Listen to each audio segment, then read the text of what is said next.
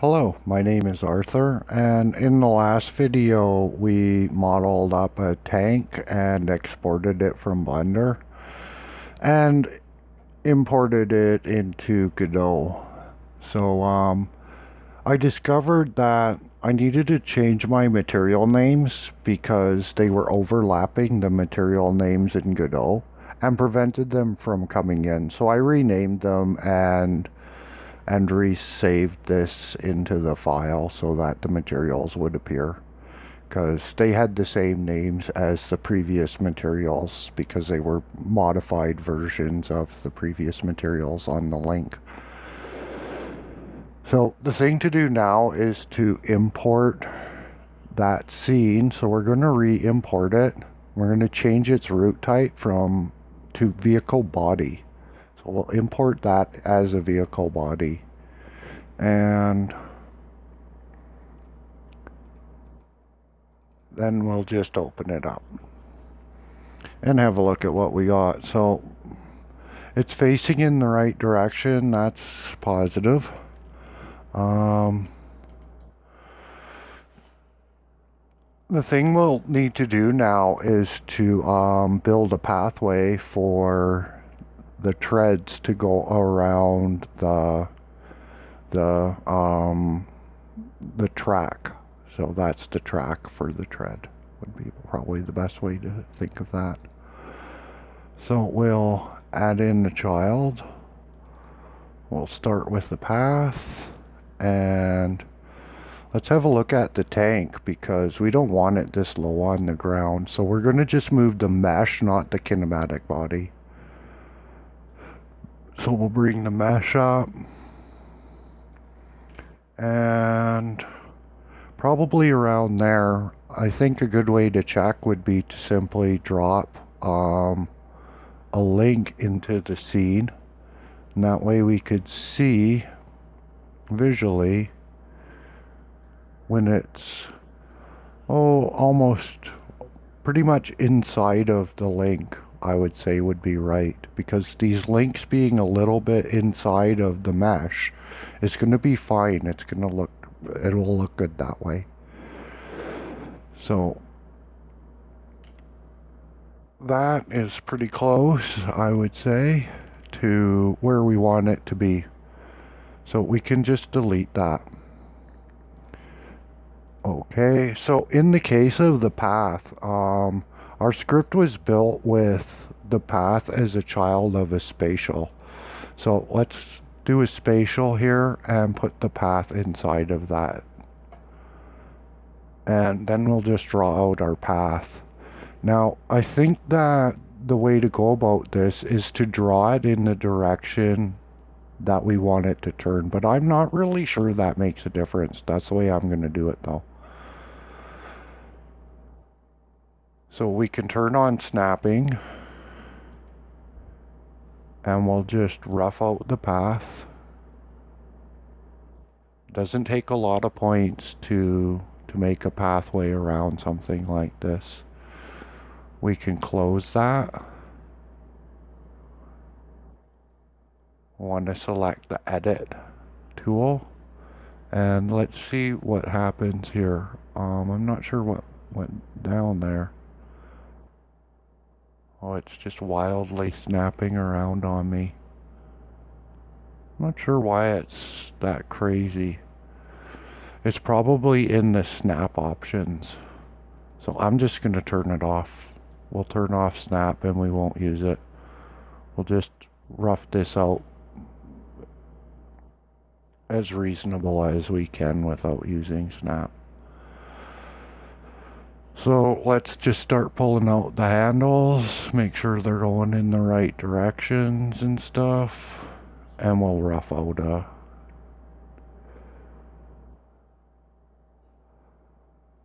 path for our track to follow.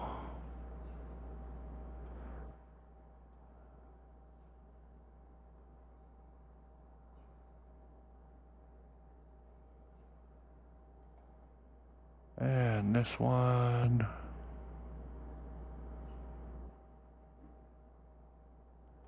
So that's pretty close right there. We can probably move these a little bit in,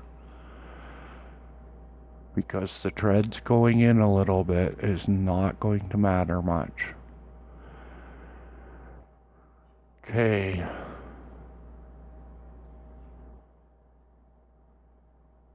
So I'm thinking that's pretty close to what we're looking for here. Close that up. I hope that's considered a closed path there. Not really sure how that works, but I think that will be considered a closed path. I'm not sure why it doesn't actually close these two together. So that's a little unclear to me. We'll just see what happens. We'll put in a path follow,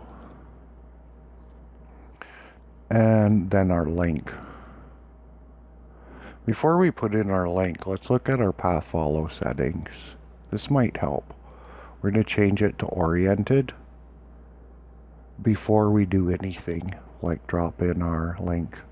And we will see what happens when we parent this. See, I'm not sure why I can't just parent directly to that. Oh, it did. What do you know? It's magic. Okay, so we need to rotate that by 90 degrees. That's not surprising. That's not what I wanted to see happen, though.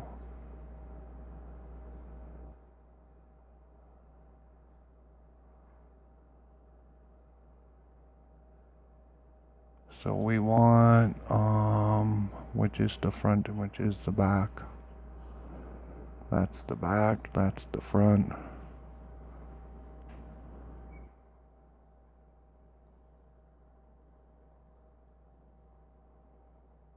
And we want to move this, oh geez,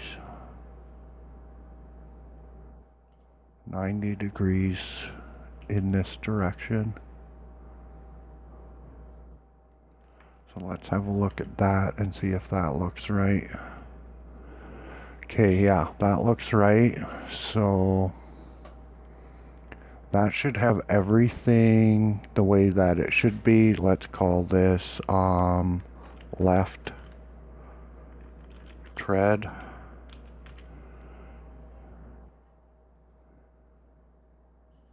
And we'll try our duplicate. We're going to watch our tread to see if it bops around or anything. We have everything looks right. So we'll just try that duplicate and see what happens. Okay, everything looks like it's working good. So we have two treads there.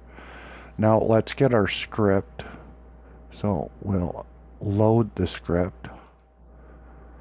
That will be here and is called tread. And that's the same script as from the video where we got the thing working in the first place. So that looks good. Let's save, because that's the thing to do. We haven't actually saved this as a scene, so that's something that should be done. So we'll save that. That tread is a little bit off of where I was thinking it would be.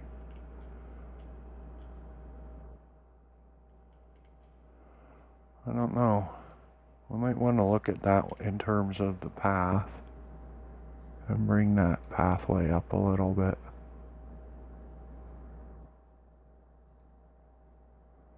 See if that helps.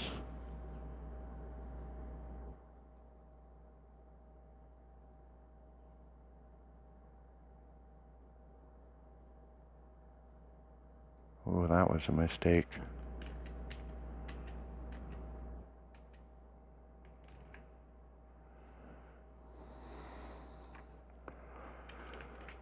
Let's save. We're going to delete this one. Delete. Okay.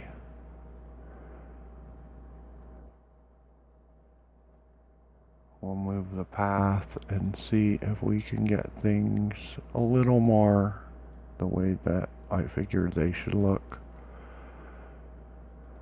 We're going to take this right out too. This is one of those things that I'm thinking these are actually too far off, and this is probably still a little too far off.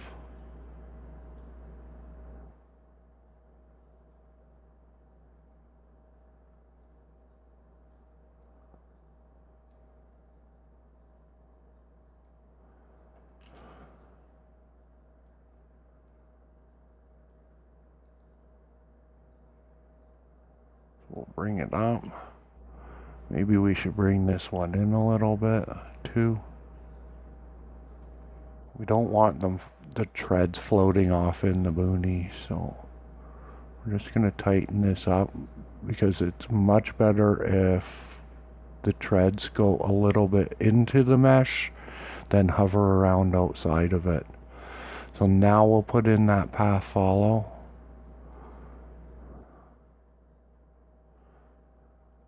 Actually, let's save and then put it in. Path follow. We'll instance the link. It'll need to be rotated likely. No, it didn't need to be rotated that time. It will though when we implement this. So there's the rotation need. We want to rotate it 90 degrees this way. This is a little repetitive, but it's kind of how things go sometimes. So okay, so now we'll load that script in again. So that gets the script going. We'll go back into 3D and we'll try our duplicate and hopefully everything still works out. Control duplicate, and I don't know why that happened. Control Z.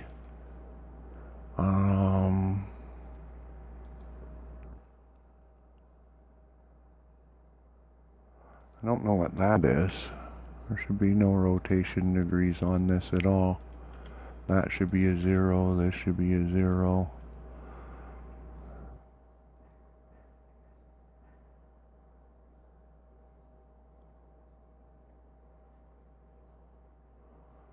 And things are just going south here.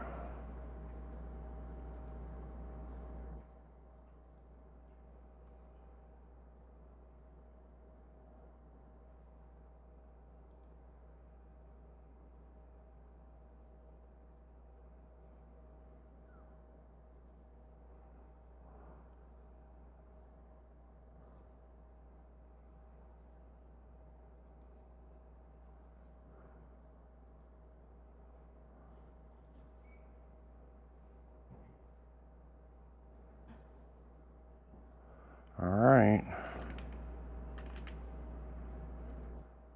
Okay.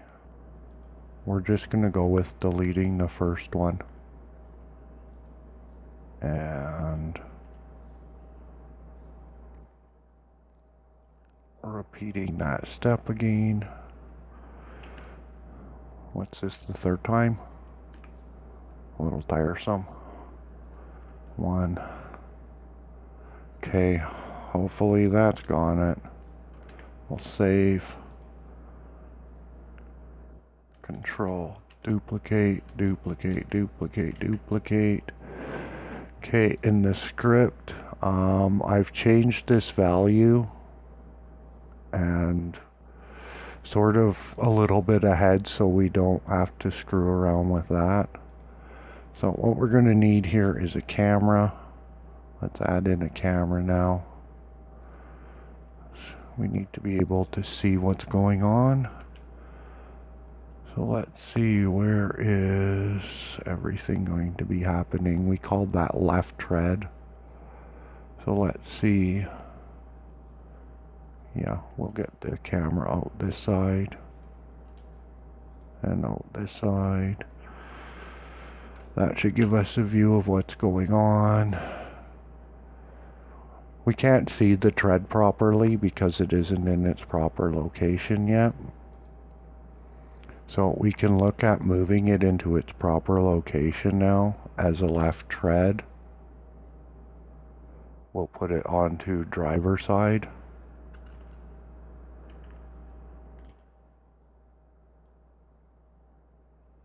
So we'll put it right there. F6. Now we can see the tread. It's going around the track pretty well, and that's working good. So we can start creating the duplicates. It's going to take quite a few because the tank has grown and the tread has shrunk. Well, the tread has grown and the link has shrunk is probably the better way to put it. Let's try 38. See where we get from that. That's still short. So we'll keep going. Try 45. 45 looks like it nailed it. We're just looking. I don't see any spaces. So the numbers have worked out really good. Now what we can do is we can just collapse left tread. We'll select it, control duplicate it. We'll collapse that one. We'll rename it as right tread. We'll go into its transform dialog and we'll move Z to a minus version of what it is. That will just plop it right on the other side. Let's get into a top view so we can juggle the camera around. We'll select the camera. Let's first off look at it from a side view and give it a pitch and pull it up. Then go to a top view. We'll pull it out like this so that it's sort of in front and rotate it like that. And F6, we'll see what we got. Okay, so that's got the tank's body and treads are together. In the next video, we'll come back and we'll get it moving and discover if we can get the tracks to move with its velocity, so the animation to play along with the movement. So that'll be in the next video. I hope this one was useful. A little bit of stuttering there. I got a little bit stuck on that one bit, but that's the way it goes. So until the next video, take care.